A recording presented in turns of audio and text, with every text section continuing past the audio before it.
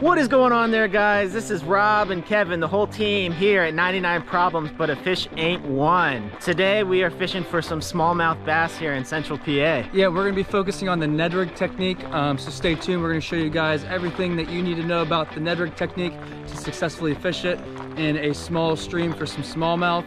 We're gonna talk about rigging, where to cast it, how to jig it, and even what company of plastics and hooks we like to use when we're fishing the Ned rig. All right, so what we're using today is a Ned rig. Okay, the hook, we're gonna be using a 1/10 ounce hook by Z-Man. When you're fishing shallower water or pitching towards the bank, you're gonna wanna use 1/10. If you're in faster moving water that's a little bit deeper, you're gonna maybe switch up to a 1/6, maybe a 1/5 if it's extra deep.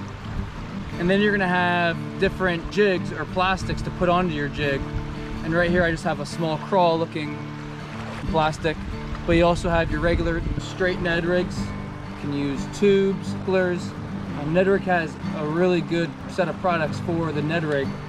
And what's so great about Z-Man is that their products are made of elastec, right? So it's super stretchy. When the Ned rig hits the bottom, it's gonna stand up. A lot of the other companies, when they hit the bottom, they set and then they'll slowly fall down, whereas the fish isn't gonna see or bite that. Whereas if it's standing up, and some of the top part is dancing around, the fish is more likely to come by and swoop that up. Talking real quick about rod and reel for throwing the Ned rig, I recommend anywhere from a 6'6" to a 7-foot medium light rod with fast action. Okay, that medium light is going to give you full filling of that 1/10 ounce jig head, as well as the 1/5 or the 1/6. The rod I use is the Fenwick HMG 6'9" medium light fast action. All right, it is I think perfect for the Ned rig. I've really liked it when I started using it, and I paired that with a 2500 Shimano Ultra Gear with 8-pound fluorocarbon. Right, that fluorocarbon is going to help it sink a little faster. Super durable, and with smallmouth they fight super aggressive, so that 8-pound test is going to be strong enough to help fight them off. So what I'm going to do here is I'm pitching into a riffle. I'm going to pitch a little bit to my left, and since the water's moving really fast, it's going to push it down. I'm going to keep it moving and try not to get stuck. Let's see if there's one there in the middle. Pitch it out. Keep it moving.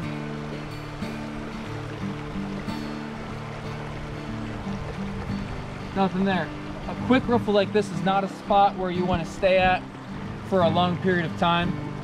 All right, you pitch maybe once, twice, get in, get out. It's not going to be a spot where you're going to see fish locked and loaded in there. Normally I look for some deeper water, more pushed towards the bank, or if you're at a stream like this today where it's shallow, you can see it's a little bit more deeper in the middle. So we're going to cast out to the other side and slowly work our way through. Sometimes I really like to see the slower water here at the end of a riffle. Right, fish like that oxygen, they like to stay in there, so I'll throw the Ned rig in there. Normally right after that riffle, there's always a nice deep pocket where you could catch fish.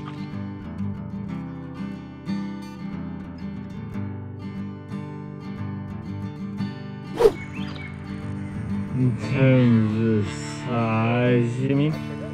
No, it's not small.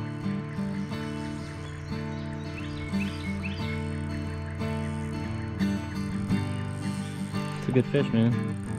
What I'm going to do here, since there's all this grass around here, I'm going to walk out to where it's open, give him less to walk into, so when I net him,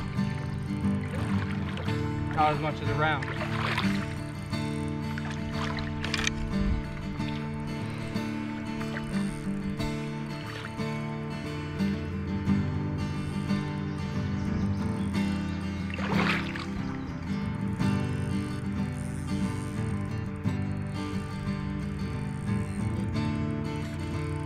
Just hear him taking drag. He's a good fish. As soon as it hit the water. Nice fish, Kevin. That's a nice fish.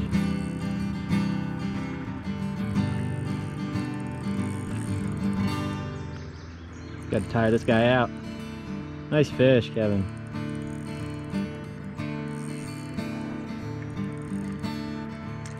This is why we do this, guys. For moments like this.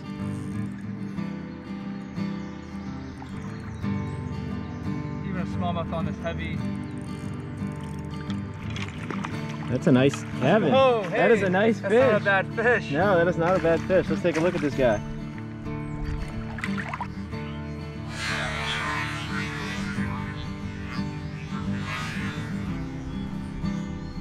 Heck of a fish there. Heck of a fish.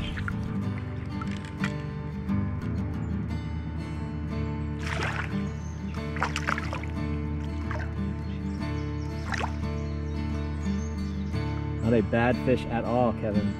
Not a bad fish at all. So with some of these bigger smallmouth, they give you a better fight, which is exerting a lot of their energy. So sometimes when you want to release them, right, you'll breathe them back into like shallower water. You can set them in and help give them oxygen. He's fighting, he's ready to go. Sorry, it's a little murky, but you can see him going off.